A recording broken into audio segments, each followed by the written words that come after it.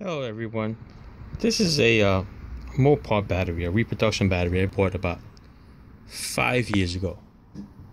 After the second year it was dead, wouldn't take a charge no more, so I gave it up for dead. Figured I was just gonna gut it out and use it as a prop over a good battery. So I drained all the battery acid out and let it sit for about 3-4 years, whatever, until someone told me about this Xtreme charger. It's a pulsating thing. It desulfates the battery. This one's an older model. There's new ones available.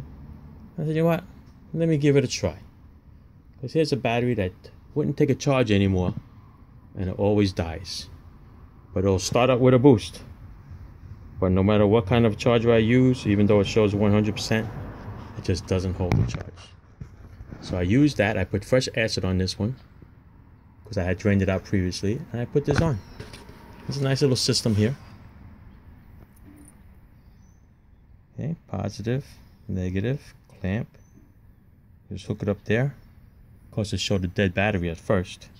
So what you have to do is you have to excite it a little bit. So I put a little charge on it for about 5-10 minutes, and then hooked this up, and it went straight to charging, and it stayed dead, no lights.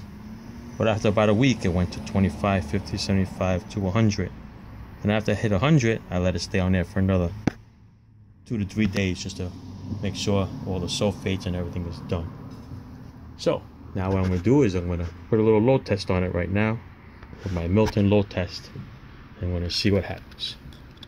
So here's positive. Here's my negative. Let's see what it says so far. So far it shows 13 volts.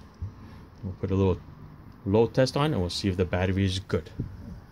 Alright, cross my fingers. Like I said, it's been dormant for about 5 years, this battery.